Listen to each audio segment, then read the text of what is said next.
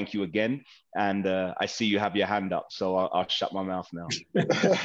I just want to say I want everyone to wish Jason a happy belated birthday. And at this moment in time, I'm not talking to Jason because he's in Miami and we're in lockdown in England. That's true. I can confirm I am, but I want you to know there's some clouds. They're going to be here for the next 3 minutes, maybe, and then they'll move on. So don't feel too bad for me. Okay, thanks, Joe. Thanks very much. We do want to turn this over to the floor as quickly as we possibly can. I've read the book, and there's some amusing moments there, Emile. Particularly, talk us through the barbershop, not knowing where the barbers was in Liverpool. Oh, mate. So this is cultural thing, isn't it? One thing you need to know is where the barbers is, and this is integral to life being in certain areas.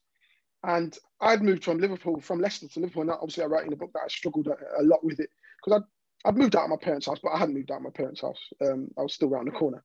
So I was still quite close to that. And then I moved to Liverpool and just wasn't a really outgoing person. This before you got your Google Maps and all this that you could just hold in your hand and find out where, and your Deliveroos and everything. So I had to be a bit more outgoing. And I swear I didn't have a barber for a good part of 6 months. I was driving back to Leicester to get a haircut to go back to Liverpool. And it's literally around the corner from where I was staying as well. But I wasn't that sort of outgoing sort of person, to be honest. But yeah, there's some great barbers in Liverpool as well, to be fair. But what was funny though is in the book, when reading it, you could hear your panic. Yeah. Yeah. It was big because, as well, you got to remember, I was 22 when I went to Liverpool. 22. So, 22-year-old going on television without a haircut. I think one of the other things that was quite funny is you mentioned 22. There was a great line in the book that you said, when I went to Liverpool at 22, I was football mature, but I was still a kid otherwise.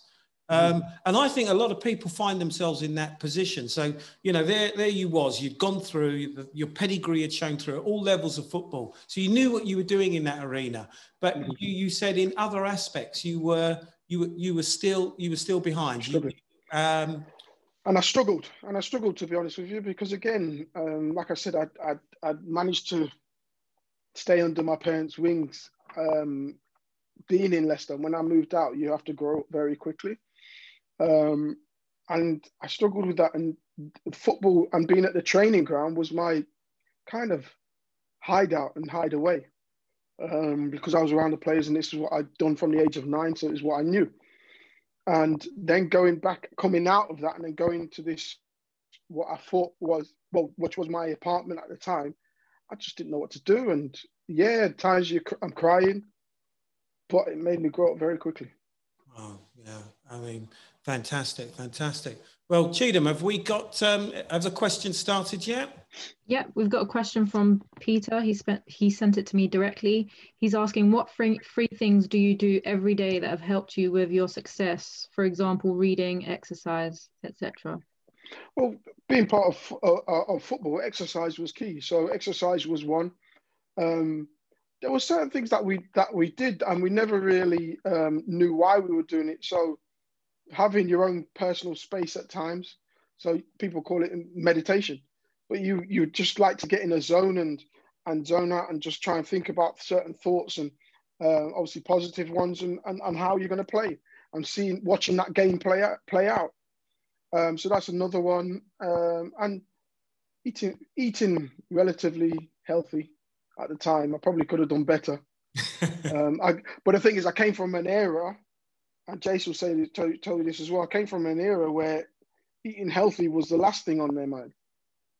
It was all football. We didn't see them little finer margins. It wasn't until I went to Liverpool and then you're taking all these different vitamins, these supplements, these and then eating a perfect diet. That's when that all kicked in. Emile, you again in the book you talk about Leicester with such romanticism. It was fascinating listening to it, because even though your part of the city was like a village, it sounded like. Yeah. Do you think that beginning really made you who you was? I think it helped as well. It helped me with the progress of where I was going to, because we had a community and we knew everyone was backing each other. Back then, you walk down the street, if someone so sees you playing up, that you're getting beat by her and she's going to tell your parents, and then you're getting beat by your parents. So everyone knows everyone. Even from a young age, my family were well known in Leicester. So I would walk down the street, I'm the spitting image of my dad. I'd walk down the street and everyone would be shouting Heskey. So I got used to that sort of thing, just walking down the street and waving to people that I don't really know. So it was just a big, big community and Caribbean community. The pub that we all went to on a Sunday, playing all sorts of music, solo, bashment, and I knew everyone up and down that the high rise and everything. So that was the comfort, and I think that's obviously what you missed when you first of all went to Liverpool. I think so, yeah. That plus being around my parents, because again, like I said, I hadn't really detached myself from them enough to be moving 200 miles away. It could have been clean across to America. It just felt so far away. But yeah, having that family orientated vibe, because again, when we moved out of that area, I still had to go into that area to go and see my grandparents every weekend. I stayed with them every weekend. Cheatham. Yeah, we've got a few questions in the chat. So we've got a question from Jonathan. Who was the most inspirational manager you've played under? I always say two. Martin O'Neill was fantastic for me when I first came through. He gave me the opportunity. It was actually Mark McGee who gave me my debut, but Martin O'Neill gave me the sustained time on the pitch. So he started me every week. And he would say, son, you're really good at this. This is what I like to see you do. You do this and you'll be in my team all the time. So I just did it. It wasn't complicated. It was what I was used to doing anyway. He used to say, get the ball, turn and run at players. So that's all I did. And then I moved to Liverpool, and then you get a bit more technical about football. And we're doing that 45 minutes to an hour session with no ball, just tactical shape, moving from here to there, to there, to there. So when you actually go on a pitch, you've already got the visions in your head without the ball. So you're just moving, and it's just effortless.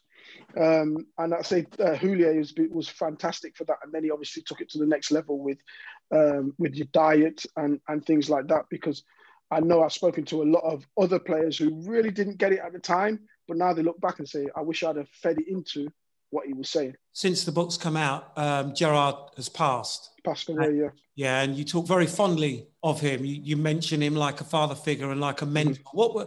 Mm-hmm. Sometimes, and you'll know this, Emile, people come into your life and you bump into them through football, but actually they add more value to your life than just that. Talk to us about the man. Yeah, he was great. Again, anything that you needed, anything that you wanted to talk about, he would talk about with you and sit down with you. Every morning he'd come to you and ask you how your kids are doing. How's your wife doing? How's this person doing? How's your mum doing? And he'd name them by name as well. So it was very intimate with you.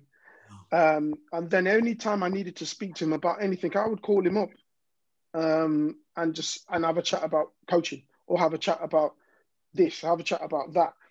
And he was open to talking about anything and open to taking my calls at any given time. If he didn't take that call, he would text me and say he's doing something, and he will call me back. And he always did. But it's not just for me. When I first met Julio, I was actually playing for England under 18s. Julio was the France under 18s manager, and he had Thierry Henry as captain. So Thierry Henry's come out and said, again, another person who said he was a fantastic mentor for him. He was the reason that Thierry Henry got the captaincy. He gave it to him and forced him to be the leader that he was. Cheatham? We've got a few questions about how you'd prepare for a game and what it felt like in terms of the mental preparation. Generally, the games are all the same in the sense of you have set times where you're doing certain things. Before the game, there would be usually music playing in the background, whatever, but I would like to get in my own little space and have a little bit of a stretch and just zone out a little bit, just getting prepared mentally for the game. Because every game is different, obviously, and you need to prepare differently for some. Some you don't even need the hype to get up for. So the Everton, the Merseyside derby, you don't need hype. That you know it already. So you're really get in the zone to focus on what you want to do. We've also got some questions around the wider support that you had, be that through the game itself and family and friends. What was that support network like for you?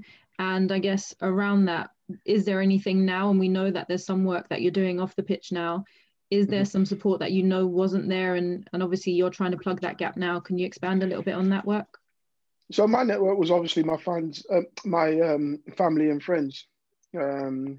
So my parents were there, my friends, to be honest. They would come up and drive up, take time to drive up and see how I am, etc. And that was kind of it. Is there a support mechanism through football? Back then it was kind of deal with it. It was like this macho thing, just deal with it, just get over it. Where's the next one? You've always got a chance of making it better in the next game, in the next training session. Deal with it. So it was very macho back then. And this is probably something that we're looking at now as player for player to try and plug a gap. Jason mentioned the education side of things, where I'm doing the MIP. Jason's already finished it, and a couple of the lads who were on his course, we've started a company called Player for Player, which is actually trying to help footballers with their along their journey, because it's going to have ups and downs, and it's not all going to be good. But at least if you're focused, if you planned right, it will be okay. Because again, we have so much time within football, and no one talks about education. Then you get to the end, and football kicks you out, and then they tell you, "Oh, well, you're not educated." Well, you told me I couldn't while I was doing it. And then when you come out of it, they tell you, "Well, you've got to go and get it." So then you spend another 4 years getting it. And then it comes around and said, "Oh, you haven't got the experience." Well, I could have got the experience if you'd given me that 4 years while I was getting the education. So there's so much that needs to be done within that sense. And this is where Player for Player is looking to plug the gap, where we're trying to help these younger lads and even the older ones who are coming out of the game with, like I'm wanting to do a lot of, I'm doing a lot of media work now. So coaching around the media, I will go get coached by people. And this is something that you have to do, because what you've got to remember, from the age of 9 up until 38, I was playing football. I was being coached to play football. Now I need to take the next step and look at the afterlife. I mean, actually, Emile, you've got kids who are now about to enter the professional game and attached at clubs. Mm-hmm. Do you ever talk to them about how different their pre-season and their preparation is compared to the days that how it was for us back in those days? No, not really. Mine are very young though. Mine are under 13, under 15. So it'll be another couple of years before they actually see a pre-season like that. But I think they understand it. But again, if they ever come home complaining, then I'll tell them, well, at least you didn't run until you were sick. And that was kind of what our pre-seasons were. Yeah. I was speaking to someone about it today. So I'm coaching at the women's, and so we're back at the old training ground that I used to train at with Leicester. And I was telling one of the guys that we used to have a multi-gym, and we'd do a circuit around the multi-gym and then run around the whole training pitch, then come and do another circuit and then run around the whole training pitch. And it was, and this is in the snow. So but it's totally different now. So we're getting more science-led and more specific. But again, one of the themes that comes across in the book, and particular when you were playing for people like Martin, there is this thing where you showed the importance of putting the hard yards in. Mm-hmm. And there was a mentality there that I think is lacking today. But it seemed to feel very natural for you. And you said you actually like training. Yeah, I love training. But again, that was built into me by my parents as well. So I had to go for runs. We used to have a high rise, I think about 17 floors. And my dad knew the people in the block of flats. So he'd ring the bell and we'd have to run up the stairs twice, come back down. and then run up all the stairs, and you're not allowed to hold on, and you've got to touch every step. So they're the sort of things that we do. We do hill runs, and I'm talking at the age of 13, 14. Wow. So yeah, we did a lot of tough things. So once I'd got through a lot of that, I knew that really I can get through anything. Because again, when I got to my first pre-season, I kid you not, I thought I was going to die. I was at the back of all the running, but because I was mentally strong and I knew where I wanted to get to and how to get there, by the end of the pre-season, I was at the front. I was pushing everyone. That's great. I'd push myself to the point where I didn't want to lose in any of the running, even though I was a 14 stone, 6'2" lad. Hi, good evening, everyone. Thanks to Jason, and obviously thanks to Emile. I'm a yearning father, so my son's tuning in tonight listening, so thank you. My question was about your physique. You were so fast as a sprinter, and my question is linked to what you were just talking about. How did you deal with the endurance drills? Do you know what I'm saying? Because you could dust 5 yards, you're gone. Yeah. They were the toughest ones. But again, I just saw it as mental, because I wasn't there first.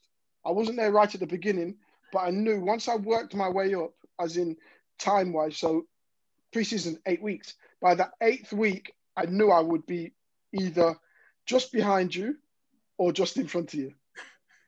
So I worked my way mentally that way, to the point where we had one guy his name was Lee Philpott, and he was the best runner at the club. And I think I was 16 at the time. I just pulled up my hamstring. So I was coming back from my hamstring injury, and everyone's telling me, yeah, he's a good runner, blah, blah, blah. And every club's got a canal run. And the canal run is about 20 minutes, 18 to 20 minutes long. So the physio goes, you two go on, do that canal run. So we went to the canal, and then we set off. But in my head, I've told myself already, he's not beating me. I'm sticking with him. And he's taking off, and he's just going, he's going. I kid you not, I thought I was going to die then. But I told myself, I can't stop. And then the other demon on my side is saying, you've got to stop. You've got to pull something. And then I'm telling myself, no, I can't stop. He can't beat me. And I carried on. And then he pulled up. He started to feel his hamstring. And I thought, oh, thank you. But I swear I was ready to pull something by not letting him beat me. Okay. Otis has got a big smile on his face, by the way, Emile. Fantastic. Cheatham. Just drawing on some of the background that you give in the book to your upbringing, your family, your cultural background, how much of a part do you think that history and that heritage played in that mental resilience that you then showed over the years? Huge, because again, when you look at it, what my parents had to endure and what they've instilled in me helped me just move forward and not take things too personally, even though it was very personal and wasn't nice. It allowed me to just brush it off and go again. And when you show that resilience and you're good, they allow that you've got your foot halfway through the door then. I'll give you an example. My best friend, he endured a lot more than I did during our youth team, during our two years at youth team. And that was, I think, because I was further ahead and they couldn't get rid of me, but he was kind of disposable, which sounds bad, but that was kind of it. And he's from a Jamaican background, I'm from an Antiguan background, but it's still Caribbean. And we were just different. We weren't, when I look at certain people and they look at like black people and they have a stereotype on them, we're just different. I'm not only, yes, I might be loud, but I'm not aggressive. I'm not this, I'm not that. If you get to know us, you just be like, yeah, whatever. Yeah. But a lot of the time they don't, and they're going off some a narrative that has been fed to them by someone else. And then that pulls you back unless you're very good within football. And then they'll go, oh, all right, he can go past. And that was kind of where I was. We've got a question from Sean Gallagher, and it's, do you believe you got the true recognition you deserve for everything you achieved in your career. And he also goes on to say, and how did you deal with the relentless media tabloids, especially when playing for Liverpool and England? So there's two biggies there, Emile. Yeah. Do I believe I got the recognition from my players and my fans? Media, no, because again, they have it's kind of not a vendetta, but some sort of agenda to get certain players through, and others, if it doesn't fit what they think it should be, then it's, that we don't want it anywhere near it. So yeah, I think I did get the recognition. What was the one? How did I deal with it? Yeah. He asked, how did you deal with the relentless media tabloids, especially when playing for Liverpool and England? You've got to form very thick skin when you're in that arena. Anything you do, and you're in the public eye, you've got to form very thick skin. Even more so now because of social media. But I think back then it was relentless. It was horrible. It was bullying, to be honest with you. Some parts of it. I remember we went to the 2010 World Cup and come back, and Ledley King and Ashley Cole were coming off the plane, and I don't know, they were talking and smiling or whatever. And he said, "Look at these two smiling, Emile Heskey and Ashley Cole." And I thought, well, Ledley, I still can't grow a beard or a moustache, and they're calling me him. They're mistaking me for him. But I just thought it was just so programmed in their head that who to attack, that they didn't even notice that they were attacking the wrong person. My question was, I said, do you think football would be different if there was more ethnic coaches or managers? I think it would be. I think it would be a lot easier and a lot more simple for the black players coming through.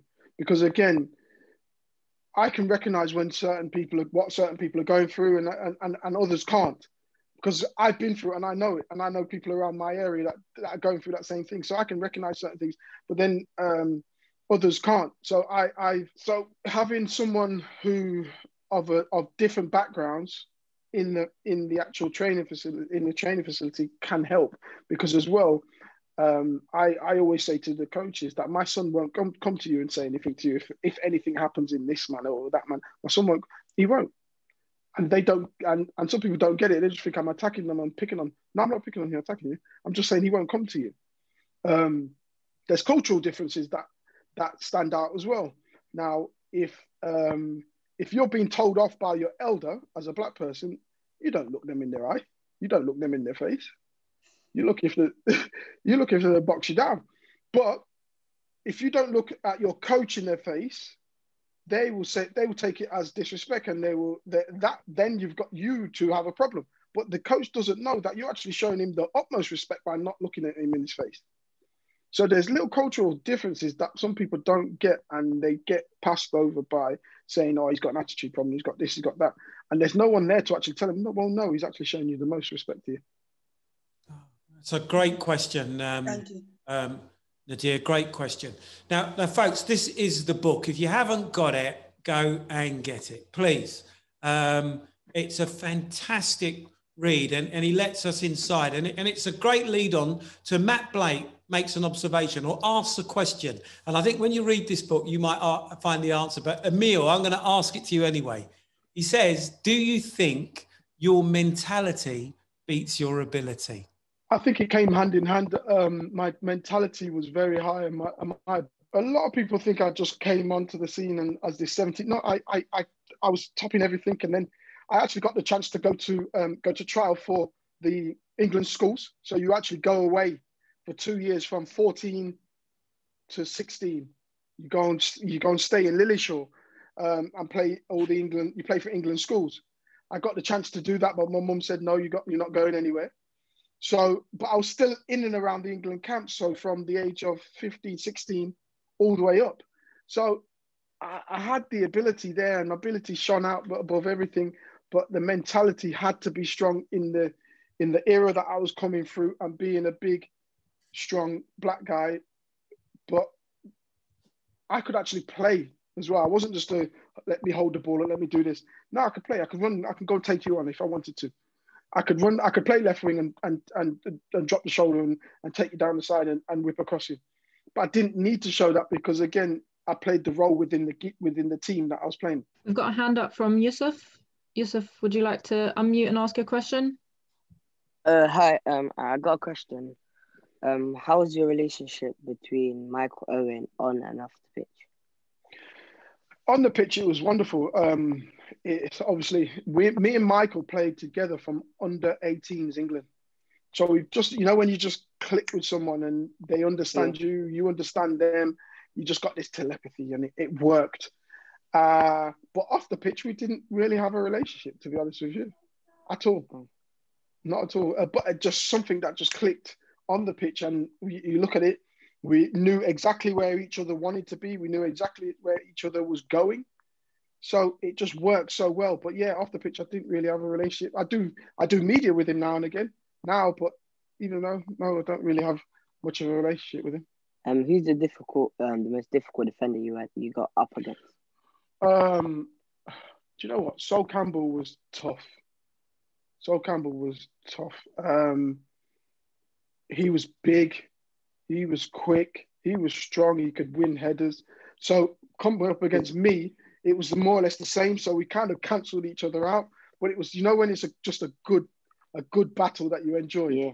Even though you come off with a lot of bruises. Was it when he played for Spurs or Arsenal? Both. Oh, I can't discriminate. Thank you. No worries. Okay, Cheatham, carry on. Let's field some more questions. We've got a few questions around your time at Liverpool. Some people are curious about how, I guess, what was the difference between being at different clubs? Was there a massive difference in philosophy and therefore training and regimes and stuff like that? Philosophy, obviously, you have ball retention at Liverpool. I've gone from playing more percentage-wise where you're hitting channels and you've got to try and win the ball and keep it up in there and just cause a bit of havoc and win throw-ins, win corners, etc. To having 60-70% of the possession and having to build up, having to create spaces to break lines, get in between lines to get on the ball and turn and then drive up. So it was totally different philosophies.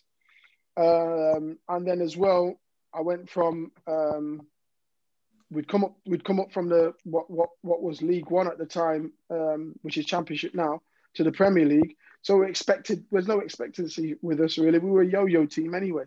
So there wasn't really that sort of pressure to go and do anything, win anything. And then going to a club where you have to win every game, and you've got to be challenging for the Premier League, and you've got to be challenging for Europa League, and you've got to be challenging for every single cup that you go into. So it was just that mentality that it was just relentless. Every single game, you've got to be on par with the last one, if not better. So yeah, that was tough because I hadn't had that mentality where, yes, you want to win every game, but it's not. You're expected to win every game at Liverpool. If you don't win a game, if you draw a game, that's the problem. I can see a question from Peter Robinson. He's asking, who was your best captain? And he's put at LFC. Well, that could be Leicester, but I'm guessing he means Liverpool. Yeah.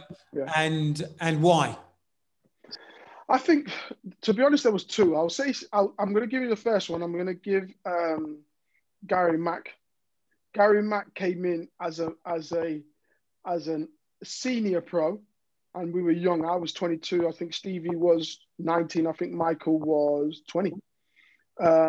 And then you had John Honoris Black came in a bit later. But I think Gary Mack just settled everything down. And when you needed that senior player to really just calm everything, he was there. When you had that senior player to speak to, he was that guy.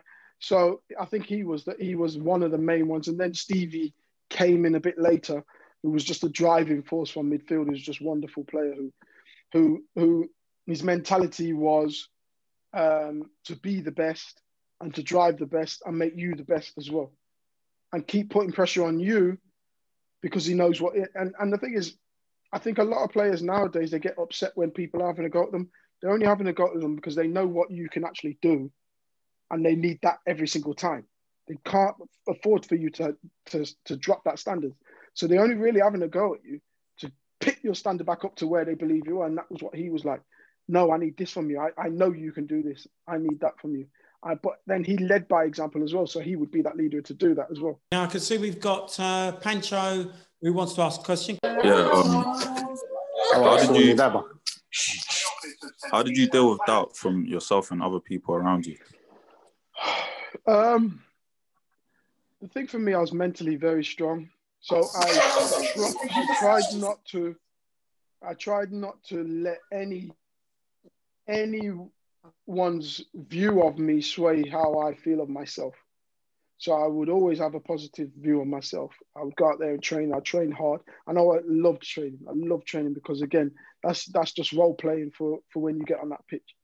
So I would do all the good stuff on training and then take it onto the pitch. And that's when people are saying negative things about, that's their problem.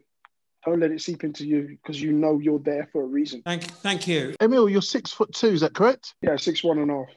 All I say right. 6'2", bro. All right. How many goals did you score in your professional career? Good question. Over 100. I think it was 100, 120, 130. How many goals did you score for England? 7. And how many England caps did you get? 62. 62. Because Emile, the conundrum is for me, understanding you. I remember when you was at Leicester and you first broke out, and you was right. You was more like a winger. I saw you you say drop your shoulder, and then when you was at Liverpool, there was that big thing about you being more aggressive in the box and being more dominated, and being more dominating. You was a number 9. Was that correct? Mm-hmm. I played on the wing as well. Yeah. Well, yeah. There was that one game. I think it was against Milan, I think, and you tore them to pieces up front. You ripped them to pieces as a striker. Your role as a striker was absolutely incredible. So it's almost like you're the forgotten man. Do you get what I'm trying to say to you? Yeah. The thing is, when you're looking at, look, I think what he's trying to say is like, I wasn't appreciated for what I was doing, but again, appreciated by who?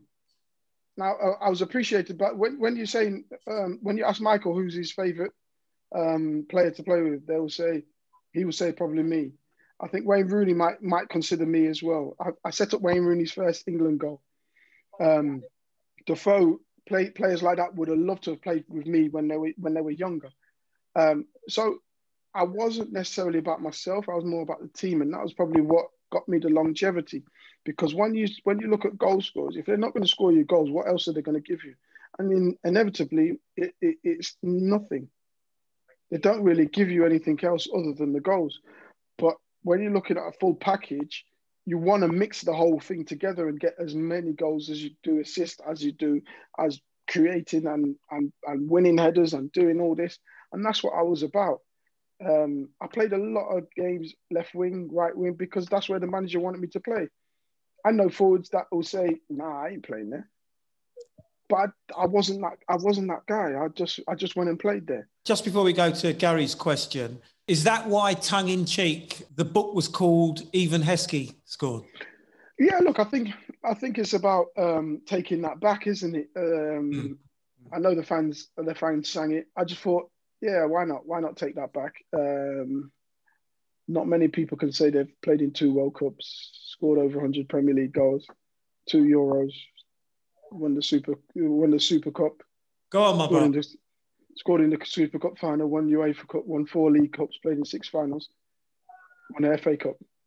So this is the thing. Everyone can poke fun at anyone who they want, but at least do something as well. Yeah, constructive. Okay, Gary. Evening, Emile, and evening to a lot of friends in the audience. How are you doing? Yeah, good, thanks. It's just a question. In my job role, I do deal with some ex-players, and you know, it's a question really that a lot of players current players struggle with that transition of finishing their career. And the irony is, you touched on it earlier, Jason Roberts obviously was thinking about the end of his career while he was playing, and he's gone on to do very well. What was your experience like when you were coming to the end of your career? And who do you think's responsible for supporting players in this area? Because, I mean, there's a lot of mental health issues, gambling, addictions. I'd be keen to know your view on all that. Oh, big question. Who do I think's responsible? So for my career, I wasn't ready. I was ready to retire, but I wasn't ready for the next bit because I hadn't planned. The MIP that Jason went on, I think he was on MIP 2 or was he 1? Anyway, the MIP that Jason was on, I was supposed to be on as well. But the daunting part was I was 38 at the time. No, 39 at the time. And the daunting thing was I left school at 16. Do I really want to go into classroom at 39? And I just couldn't get that out of my head. And it took till I was 42 and Jason and Stillian and all these people telling me, no, you got to go and do it. It's amazing. You got to go and do it. You got to go and do it. You'll be fine. We'll help you. We'll get you through it, blah, blah. I needed that reassurance because, again, and this is where I touch on the education side of things. If people are doing it during a career, they don't worry about that. They'll just go and do it because it's not out of their comfort zone. It's normal for them. But that was out of my comfort zone. When I leave school at 16 and don't sit back in the classroom and don't do anything to do with class or education again, and then to go back at 42, wow, crazy. Who do I think's responsible? I think the PFA do a fair bit, but the PFA, you have to be open enough and proactive enough to go to them. But as we know with footballers, they're the last people that they're going to go to. Footballers will rather just stay at home and not say anything, and their mind just go crazy before they actually reach out to someone, and it won't be the PFA. So I think the PFA need to be a bit more proactive in the years where even if they're saying every 20 when they get to 29, this is what we're going to do for them. We're going to have to keep badgering them, keep going to them. They have enough ex-players they can actually hire to just go and be in a certain area and say, no, I'm going to go and see him today. I'm going to go and see him. I'm just going to badger him about what he's doing. What has he got planned? What are his plans? Has he got education? Can he go and do a master's? They've got a master's in Manchester for directorship. Can he go and do that and be a director on a board somewhere? Because again, we've got so much to give back to football. You've seen so many things going wrong with football. That offside the other day, the Man City one. Yeah. Anyone could have told you that was just stupid and so it was just waiting to happen. So little things like that that we all should be giving back to, but we don't get the opportunity to. Don't you think agents have a responsibility as well? No, that's not their role. Yeah, but that's should it be? Well, it's not their problem. They're an agent to get you a move. And this is where we put so much. You put so much emphasis on this agent. The agent does little to nothing. He comes alive when you actually make the move. So just let him do that then, and let's have other people doing the other parts of it. Because again, we could have an agent doing the marketing. You could have an agent doing your finance. You could have an agent doing your all your endorsements and all this, and then your business and all that. And then by the end of it, you're looking at, well, what has he actually done? Well, he's a master in nothing apart from the agent bit. Well, do that and let me go and get a guy who does the marketing for me. Let me go and get another person, another lady who does the finance for me. Let's go and get a lady who does something else for me. So I think you've got to get it more specific because you'll get nothing done. Okay. Thanks, Gary. Thanks. Listen, we're going to go to Abdi Rahman. Can you take your mic off? There's a couple of hands up, and then Chedan, we're coming to you for some of the questions in the chat box. So Abdi, please. Hi, Heskey. How are you doing? I have a question. I was going to ask, which club did you enjoy playing at the most and why? I loved Liverpool. Absolutely loved Liverpool. Supported Liverpool as a kid and loved every minute of it, winning trophies. And that's what you go into. I grew up watching these players play, watching John Barnes play and wanting to emulate him and wanting to win trophies. So loved that having the chance to win trophies. So, but again, playing for my hometown team was great as well. So having my parents there every weekend, just a stone throw away. Able to come to cup finals with Leicester as well. I was lucky enough to have my nan come and watch me play in the cup final before she passed away. So yeah, it was them experiences were wonderful. Zakaria, can you unmute yourself, please? What was your favourite season and why? 2000-2001 was my favourite season. Scored 22 goals and won 5 trophies. I think it was 5. I don't know. The thing is, I don't even know if I can count it as 5. So we won. Obviously, we won 3. We won the treble. We won League Cup, FA Cup, and UEFA Cup. And then the following pre-season, so in the June, we won Super Cup. So it was 5 cups within about a 3-month period. Yes, 5. So yeah, it was that was the season, and everything just went well. Everything clicked for the team, everything ticked for myself, and we were just on a massive high. So yeah, it was great, and it was my first full season at Liverpool. Thanks, Zakaria. Can we have Jay Coots, please? All right, so basically, Heskey, what I was going to say to you is, what would you say you do to motivate yourself during like Corona and stuff to keep yourself fit and everything? I'm lucky because I'm coaching right now with Leicester City Women's. So I'm in a bubble. So I'm allowed to go to training. I'm allowed to coach, etc. So with that, when we had the full lockdown, I was going for walks and going for runs because it's easy to put on weight. So I was going for runs, being really strict on my food intake, and going for walks, which just gives you that little bit of fresh air and sometimes can clear your mind at times. Okay. Who would you say is your inspiration? Good question. I would say my parents. My dad, he was a cricketer. I didn't see him play football, but they said he was a decent footballer. But I used to go to watch him play cricket all the time, so I wanted to be good at something. Okay, thank you. Right, we're going to Otis next. Otis. Hi, Emile. All right, mate. Just a quick question from me. A lot's been made about over the years, young players going abroad, and you got Sancho, and a few of the young English players are going on loan now. I know you made the move yourself towards the back end of your career to Australia. Tell us a little bit about how that came about and how you enjoyed it. Loved every minute of it. The funny thing is, I grew up in an era where Italian football was huge, and I always said I want to play abroad. I want to play in Italy. Blah blah blah. I'll give you a funny story. I went from Liverpool.